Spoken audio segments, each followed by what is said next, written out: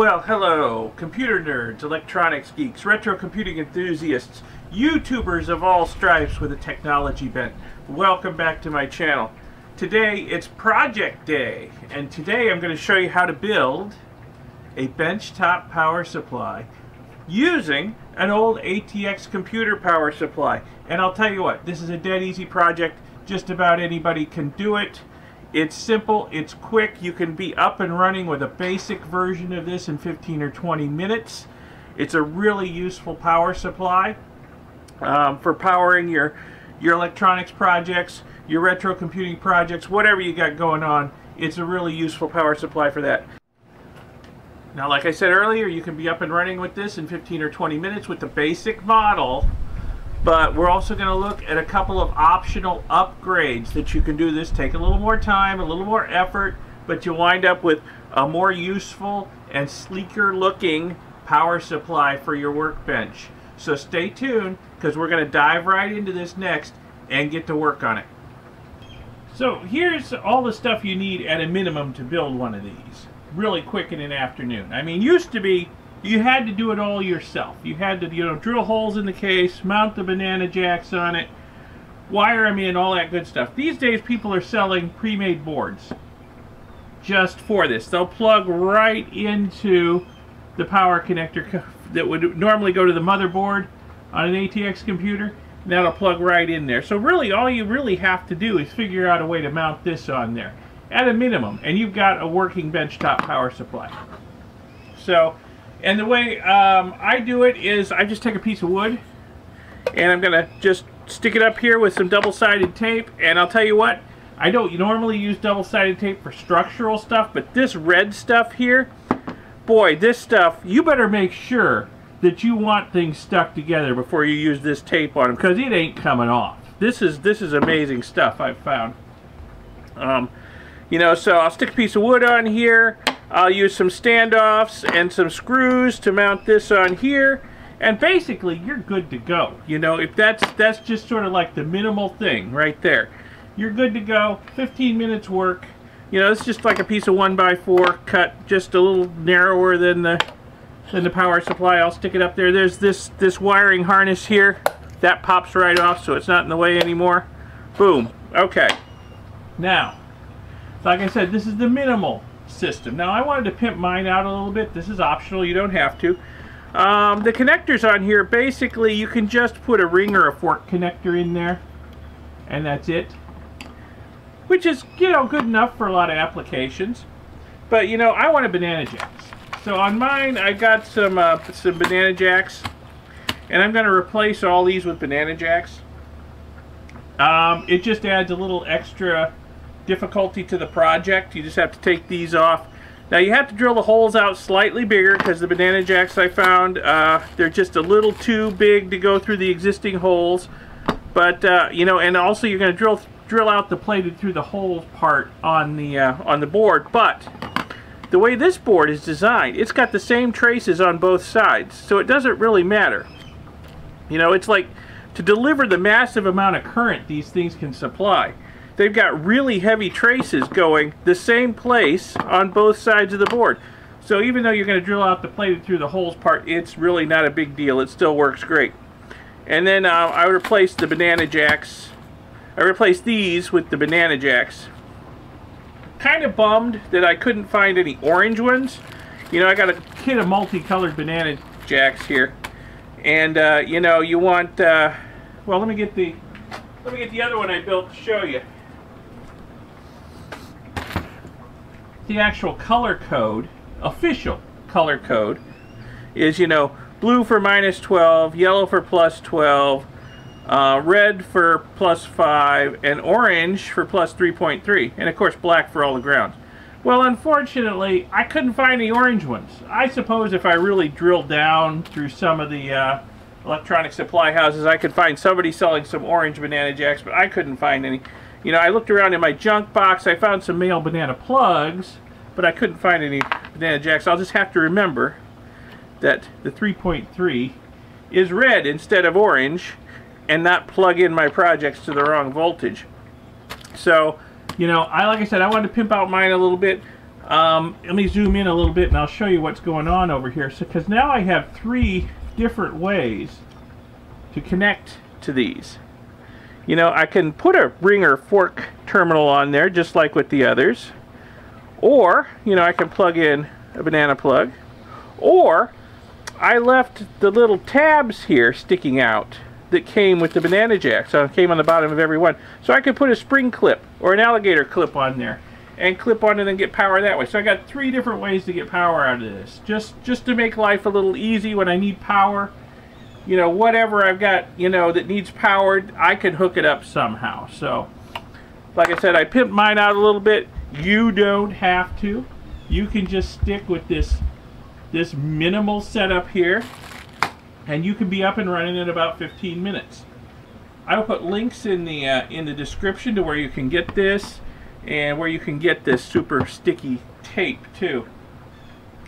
And of course you need an ATX power supply, that goes without saying. This one's farm fresh, full of dust. I'm going to have to clean that out before I can do anything with it. So that'll be step 1. And then, but it does work. I've tested it. It does work. That is kind of a prerequisite. Your ATX power supply has to work. So, okay. So I just got to clean it up, and then we can get started building. Okay, so I'm going to take this power supply apart just to make sure I get all the dust out of it. I'll blow it out with my air compressor. And also I'll show you an optional little thing you can do if you want to. Once we're inside. Uh-oh, warranty void if removed. Well, voiding warranties is one of the things I do best.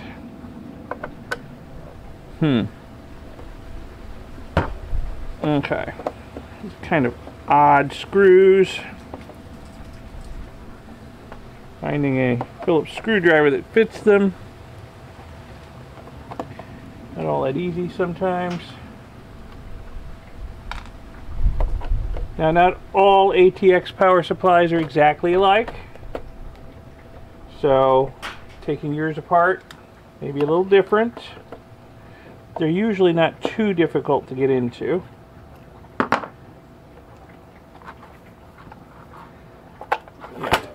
Break that warranty sticker. I think that's what's holding it together at the moment.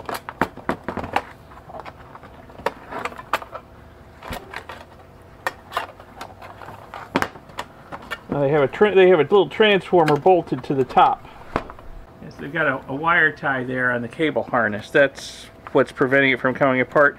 So let me cut that wire tie, and we'll get it apart and take a closer look on the inside. Okay, there we go. So that comes off. There's that transformer bolted to the lid of the thing. That's why it wouldn't come apart. You can see it in there.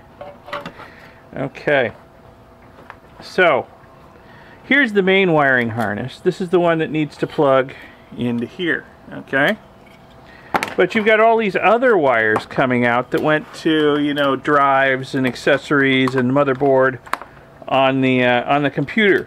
Now, you don't really need these wires if you don't want them. I'm going to leave them just because they may come in useful for me. Probably not this one. Well, you never know.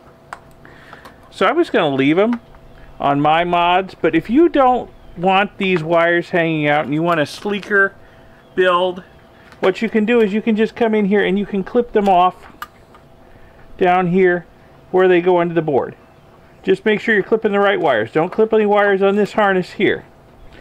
Just clip these other wires coming down. Clip them right down, tight on the board, so you don't have to terminate them. You don't have to worry about short circuits or anything. Just clip them off and throw them away.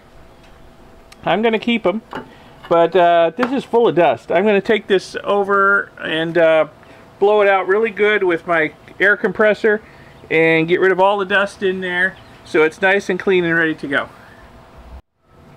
Okay, that's a lot better. It's a lot cleaner on the inside. I think that'll help extend its life, getting the dust off of the components, because that helps prevent them from cooling in the airflow created by the fan if they're covered with a layer of dust.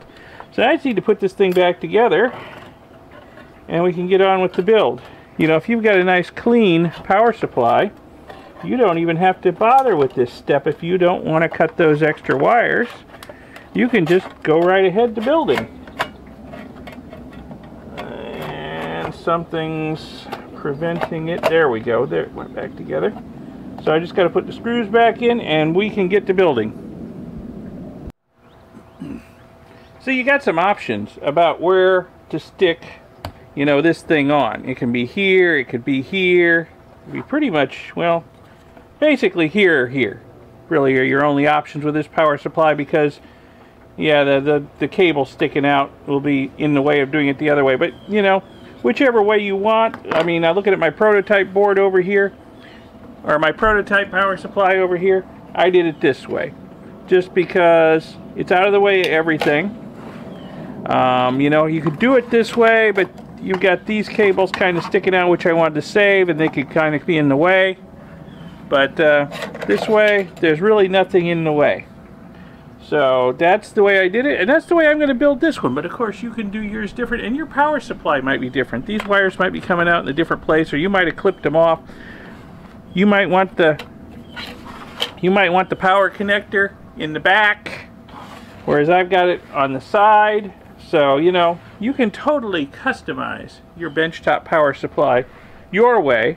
And of course, your particular ATX power supply may impose limits on just what you can do too. So, alright, so we're going to put this together just like I put this one together here.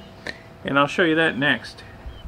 Alrighty, so we've decided we're going to mount this right here. So that means that this has to go on here. Now this is just a piece of, I think I called this 1x4 earlier. I think it's actually 1/2 inch by about 3.5 inches wide, and I cut it 5 3/8 inches wide. Sanded the edges, eased the corners just so there's no sharp edges or splinters. And we'll just mount that up there, and then we'll mount that on top of it with some standoffs and screws. So just decide which side you want up. Doesn't really matter. And we'll put the double-sided tape on it, the monster double-sided tape. I think they call this stuff 3M bull shark tape. It is really, really just incredible stuff. I've never seen tape so sticky before. I first encountered this stuff a couple years ago, and it's like, wow! I didn't know they made double-sided tape this good. You know, usually after, you know, a few hours or a few days it starts letting go. This stuff, no. But I'm going to put 3 lines on it just to make sure it's stuck down good and tight.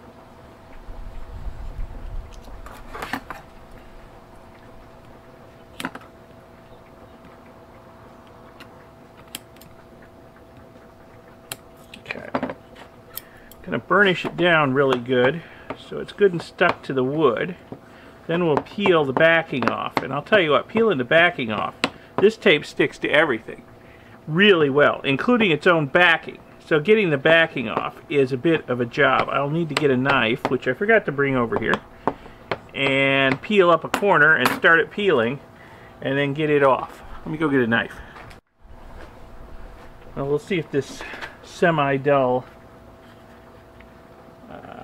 razor knife will do the job, or do I need to go find an X-Acto? X-Acto is what I used last time. Because it can be difficult to peel up a corner. I think I got it started. Oh, that it sticks to its own backing so well. There we go. Alright, that is some sticky tape, let me tell you. Get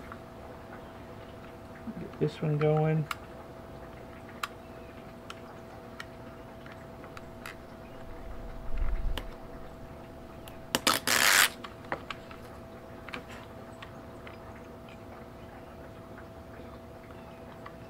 Yeah, I'll put a link to where you can buy this tape in the description of the video, along with where you can get this, maybe a few other things too.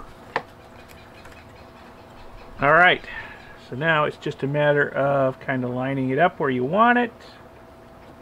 Make sure you get it, because once it touches, it isn't coming off again. Yeah, but I'm going to push it down good and tight. Alright, so that's nice. So that's going to fit up there like that. That's going to plug in there. Alright, now we need to get our standoffs and our screws and put this in place. Okay, now to mount this board on here, I've just used some metal standoffs, 4 little metal standoffs, about a ½ inch tall. And some 1-inch long panhead Phillips sheet metal screws. Now we're not going into sheet metal, but you know, it'll go into wood. Now I'm not sure what size mounting screws this board was made to use, but number 6 screws were just a little tight. So I have drilled out the mounting holes just a skosh to accommodate the number 6 screws.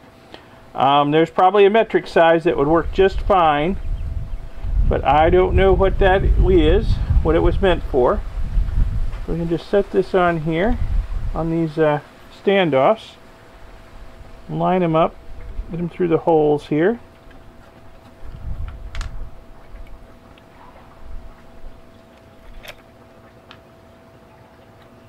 One more here. Put this where you want it. I just kind of like center it up and get it back away from the edge a little bit so we don't split out the wood. And then just gently run these in.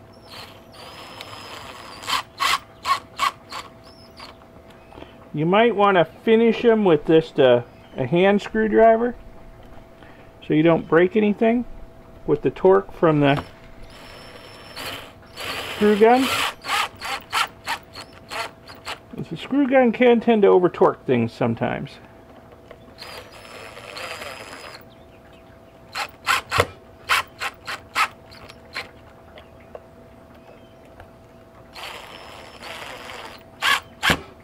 Okay, give them a little tweak with this hand screwdriver just to make sure they're tight. Split the wood a little bit right there, but everything else looks okay. It's on there good and tight.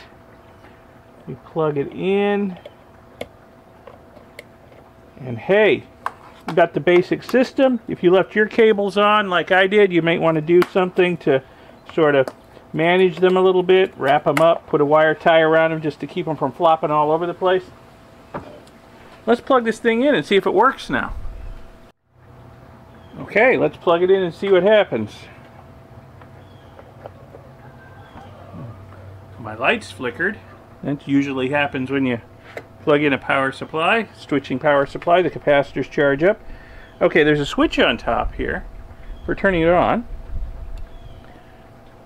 Look, we got a red light. I hope that's showing up. We got a red light. The fan started up. Fan's blowing. Okay, so let's measure some voltages. At 3.3, well, 3.36, pretty darn close. 5.27, you know, no load, not too bad. 11.82 positive, and over here, minus 10.97. Maybe this was not the best power supply on earth, okay? But it did come from a working computer that got scrapped out. So, but hey, this is pretty usable, I think. We still got, you know, +5, +3.3, and +12. Not a lot of call for -12. Maybe running at something with an RS-232 port on it, but it'll probably work. Okay, so there's your basic model power supply. Okay, working, up and running. So, like I said, with mine over here that I built first, I kind of pimped it out a little bit with the banana jacks. All I had to do is just, you know, take this board back off, take off all of these jacks here for ring terminals or fork terminals. That's all they're really good for. You can't plug anything into them. They just bolt on, take them off, drill out the holes a skosh bigger, just like I did for the mounting holes, and then put on the banana jacks. Okay? And another thing we didn't talk about, feet. Now that's an optional extra. I like to put rubber feet on anything I build just so it doesn't mar whatever it's sitting on. You can buy some rubber feet. I'll put a link in the description to some, cheap rubber feet with the adhesive back that you can stick on. These feet came off of an industrial printer I scrapped out. In fact, I'll put a link to that video where I scrapped out that printer. They were free. I just took them off the printer, put them in a drawer, figured I needed them for something, and sure enough, along comes this project. Put another dab of that super sticky tape on top of each one and stick them on, and they aren't going anywhere. No. So, yep. Sometimes the best part for the job is the one that's free. So, there you go. Quick and easy benchtop power supply that can produce, a fair amount of current for whatever projects you need in a variety of different voltages. 2 different options. You got the basic model and you got the pimped out upgrade model. Take your pick, whichever one you want to build. Happy building. Thanks for watching. I hope you found this video instructive, interesting, informative, educational, inspirational. Give it a thumbs up, give it a like, and subscribe to see future videos. And check out my other channel, Omega Geek 64, where I'm doing all kinds of precious metals recovery from scrap electronics over there. But not all those electronics get scrapped. Sometimes they get turned into useful stuff. Alright, well thanks again for watching.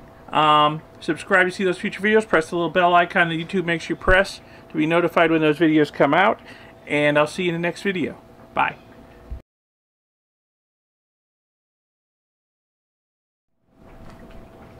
Okay, can you tell them apart? This is the one we just built. This was my original example. So it's had the optional upgrades. It's got the banana jacks. It's got the feet. It's got the wiring neatened up a little bit, but not cut off. The extra wires aren't cut off. They're just neatened up a little bit so they're out of the way. Still there in case I need to plug in like a hard drive or a floppy drive or something.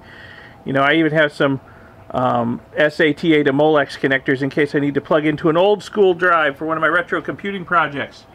That could happen.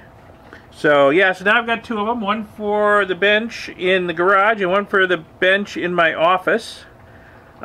Giving this the upgrade was super simple. I just had to take this board back off. I took off the old connectors that were on there, had to drill out the holes just the tiniest bit bigger, and then bolted on the banana jacks and then put this board back on. And then of course I put on 4 more of my salvaged printer feet using squares of this super sticky tape. And hey, it's done. I got 2 identical benchtop power supplies.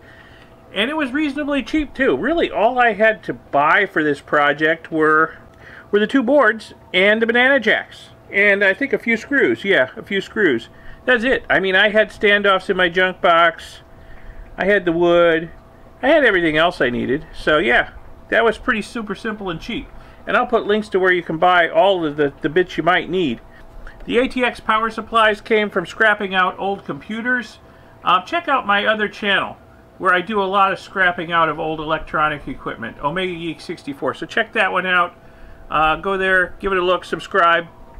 Speaking of subscribing, hey, if you liked this video, if you found it at all educational, inspirational, would have killed some time, whatever, give it a thumbs up, give it a like, and subscribe to see future videos. There will be more videos coming out on this channel on electronics and retro computing. So subscribe and press the little bell icon that YouTube makes you press to be notified when those new videos come out. And thanks again for watching. I'll see you in the next video. Bye.